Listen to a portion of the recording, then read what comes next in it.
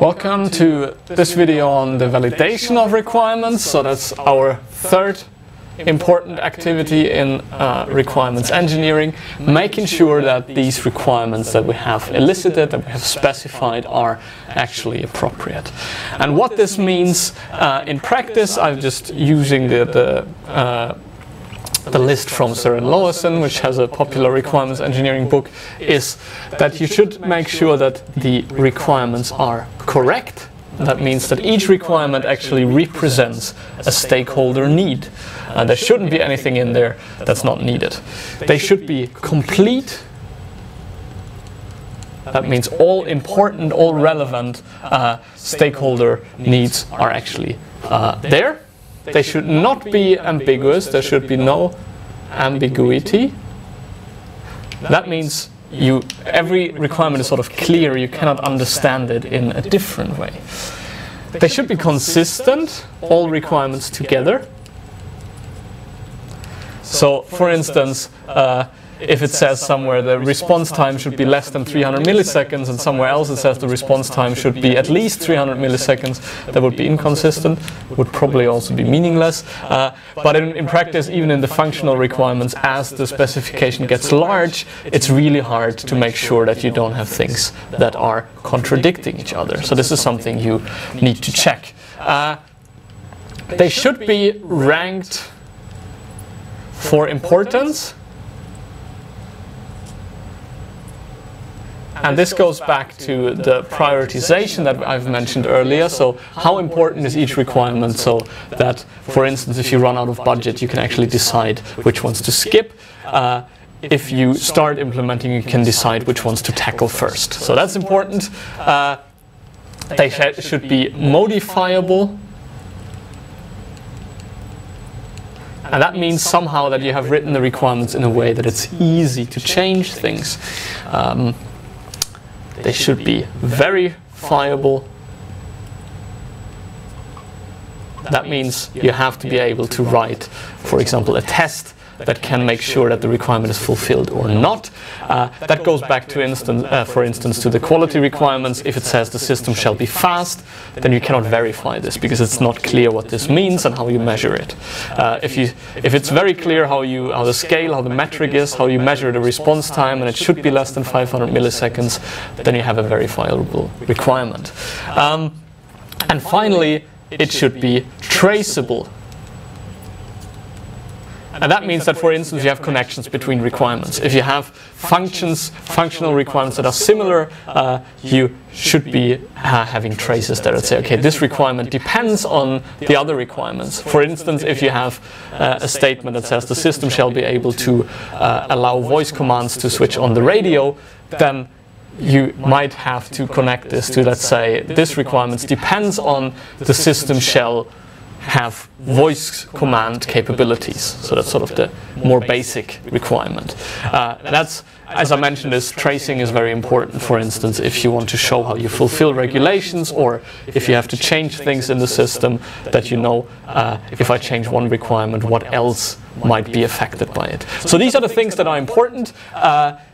This sounds difficult, and it is difficult. It is in practice hard, if not impossible, to achieve all of these. So, for instance, making sure that you have all relevant stakeholder needs is probably one of the hardest things in software engineering to decide.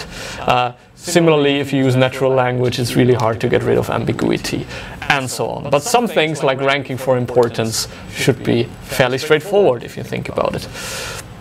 Now, how do we make sure that this is the case? There are lots of different methods. Some of them are mentioned in the Somerville book. I just essentially mentioned 3 types of them. There are prototypes. So you can build a prototype of the system, for example, a paper prototype that just has the screens, and then you can go through that with, for example, the end users and say, is everything there? Is there a button that you can actually do the functionality that you would like to? You can also check for quality requirements. Is it actually, is it going to go in the right direction, and so on. So prototypes are a way to do that. There are reviews. and they are in fact probably one of the most important techniques.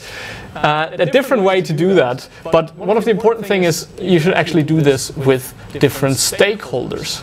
So just because the specification is clear to you, who has written it, might be not a good indicator for whether it's clear to, for example, the developers. So you should, when you do reviews, include lots of different stakeholders that tell you what is missing, what they misunderstand, how they may be talking about ambiguity, how they misunderstand different parts, and so on. The other way, or the other thing that's important is how exactly you conduct the review, and there are different techniques. For example, you can start with informal reviews. You sit down and read. There are no instructions, just read through and say whatever you think. There might be something, and that's actually the next validation technique, but there can be checklists. So you get the specification, you read through it, and you have certain things to check off. For example, questions. Is every requirement ranked for importance? Is there a priority for every requirement? Do you understand it in a clear way? And so on. So there might be different questions, and you can just check them off. There is something called perspective-based reading. And in a way, that's a bit like role-playing. You give the specification to one person and say, okay, imagine you're an end user. Read this specification from an end user perspective. And again, you can combine this, for example, with checklists. This is, of course, a bit cheaper. You don't need an actual end user.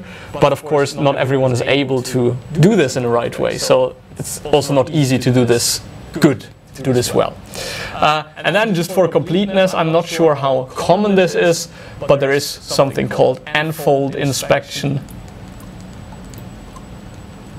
And that basically means you break down the review into n groups, and n people read it in parallel, and they discuss, and then they come together. And that's just to, well, to parallelize it, to have many eyes looking at it, but also to avoid that they influence each other. So in their n groups, they discuss the issues, and then they discuss the issues all together, and so on. So there is a specific protocol on how to do this. I won't go into detail, but just so you have heard the term as well. Let's talk a bit more about checklists. What could be in such a checklist? Different things. Again, they usually look at these things, but typical points you might have in a checklist are, for example, a content check. And that just says if you have a standard format, you need to have, for example, a section for scenarios, you need to have a section for quality requirements.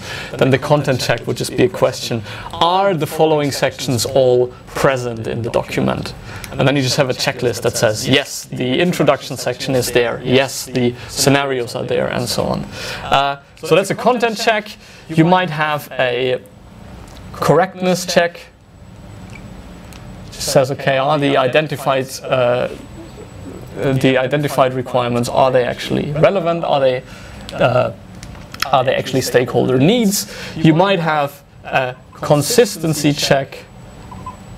So asking, okay, are there any conflicts between the requirements? Looking at the quality requirements and the functional requirements, are they anyhow in direct conflict? And you have to cross that off. And finally, you sometimes have something that's called a CRUD check, and this stands for create, read, update, delete, and has to do, of course, with the data or the entities. So if you, for example, handle financial data and you have users, you have credit cards, you have different data objects, the checklist would look for, are there requirements for all the required functions? So for example, if there is something that talks about you should be able to read all the credit card entries, then maybe there needs to be also a function that actually creates them, because otherwise they cannot be there. So this is essentially a checklist that checks for, can you do all the required things to the data?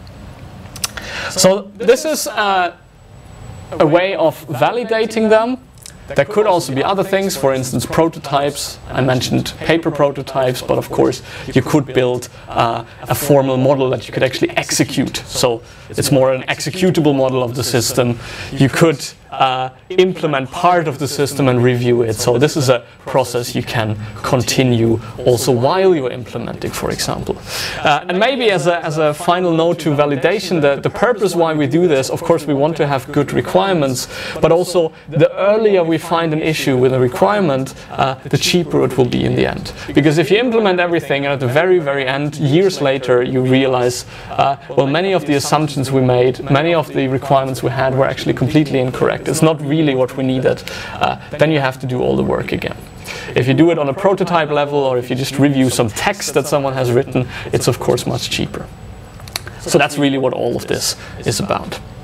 Thanks for watching, and in the final video we look at requirements management and then wrap up the whole thing. Thank you.